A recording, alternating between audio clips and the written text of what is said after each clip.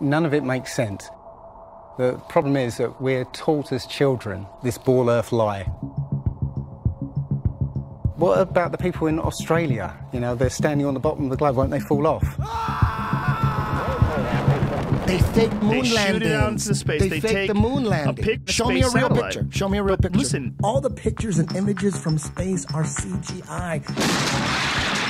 Zika will be the first of many viruses over the years because the world is flat. When I drive from Florida to California, it seems flat to me. The middle is the North Pole, and the sun and the moon go around like that. Why is there land at the equator? Doesn't make any sense.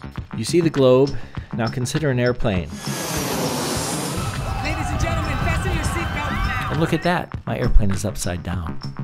Hey, AJ, do you want to talk about how you think the Earth is flat? You want to talk about how your feet are flat? There's no photo of the round Earth from space. That's not true. What you're seeing here is a mirage.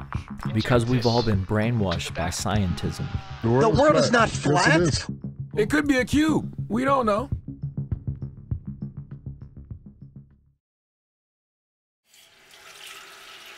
Hello, my name is Jed Myronson, and I am a cuboid.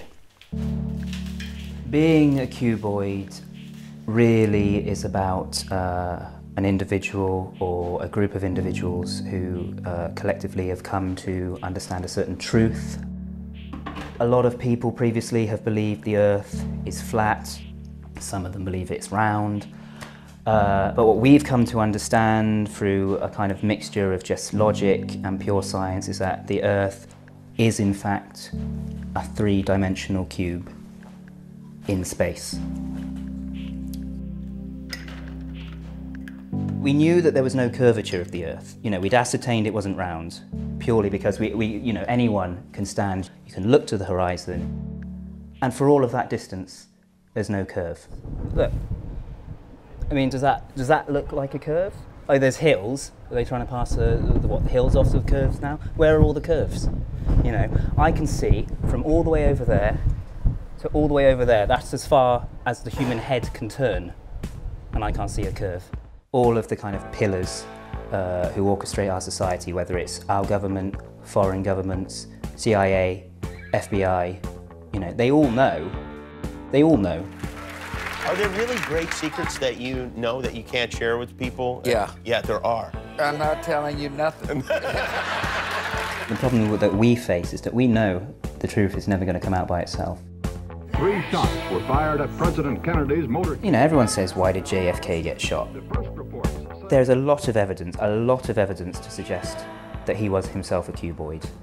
He was going to expose. He was going to expose. I mean, what shape was the car he was in? It was car-shaped. Well, and what's a car shape? If you were to draw a car, it would be a rectangle, wouldn't it? And what's a rectangle? It's an extension of a cube. I mean, the pyramids.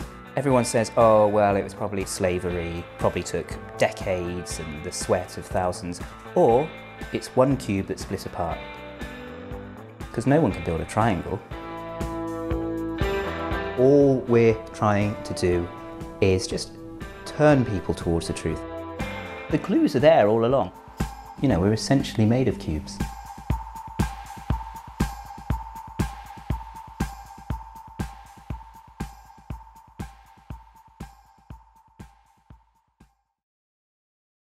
If you look at something flat, you know, like a pencil or a ruler, look at it through a beer glass, what do you see? It introduces a complete optical illusion of curvature. What we're actually seeing is straight lines. If you finally understand that something you've been taught since the earliest time you could speak has been false, then you think, well, what else is false? We're perpetually going across the surface of a moving cube. You tell me.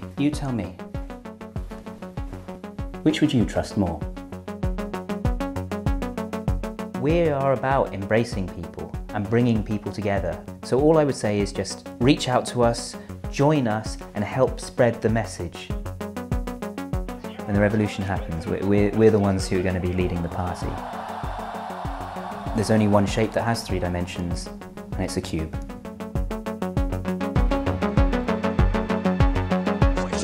debate whether the Earth is flat?